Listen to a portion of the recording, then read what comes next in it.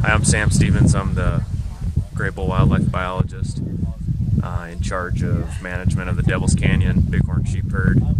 Today we're out here on the rim of Porcupine Creek Canyon, and we're doing, this is a typical job for us. We do it just about every year, where we come in and we try to maintain a pretty good sample. We try to disease sample roughly 10% of the population. This is in accordance with state protocol, which requires that we sample 10% of the herd before any transplant is done.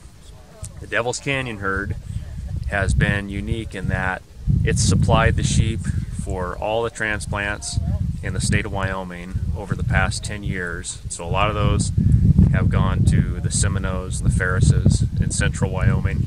Out of this herd in particular, we transplanted 120 sheep since 2014. And so this is, to date, still one of the cleanest herds, and so this is why we use it as a source herd. Today we're 5 sheep in. We've got another 20 that we're trying to catch today. A lot of the work that's being done today, both the disease surveillance and some of the collaring work that we're going to be doing, is graciously funded by the Wyoming Wild Sheep Foundation in partnership with the Wyoming Governor's Big Game License Coalition and several of our other wildlife organizations. Right now, we estimate that there's roughly between 200 and 250 sheep in the herd. So to sample 10%, we're going to aim for 25 today. 3 years ago, we weren't so sure about the numbers in this herd. And so at the time, our request was sent out to the Wyoming Wild Sheep Foundation for funding to deploy 30 GPS collars on ewes and rams in this population to try to get a better sense of exactly what abundance looked like and what movement looked like within the herd. Because when we were going and doing our standardized summer flights and our winter flights, we just weren't counting the sheep that we anticipated we should be finding. What we found through collaring these sheep is that our detection was about 60%. In other words, for all the 30 sheep, we were counting about, roughly 18 to 20 of them, of the collars, just doing our standardized annual flights. And so what that told us is that despite even flying in a helicopter, we were still missing a significant amount of these sheep.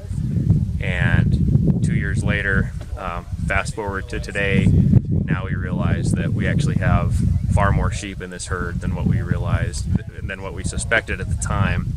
And so today we're in here and we're trying to prime ourselves for a potential transplant, which may or may not happen in the coming future, but translocation has always been utilized as a means to harvest ewes out of this population.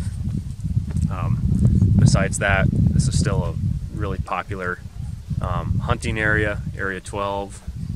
We harvest 6 rams out of this herd every year. It's kind of become known, especially over the last decade, in the state of Wyoming as the trophy destination in the state of Wyoming, where guys are killing great rams.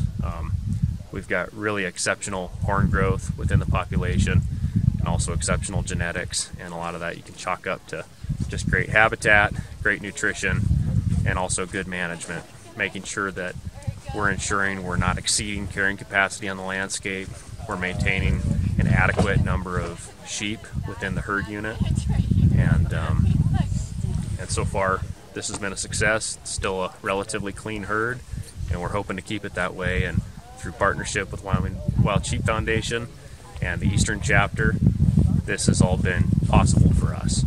And so we thank their contribution, we thank your guys' involvement, and this is hopefully a success story that will continue into the future.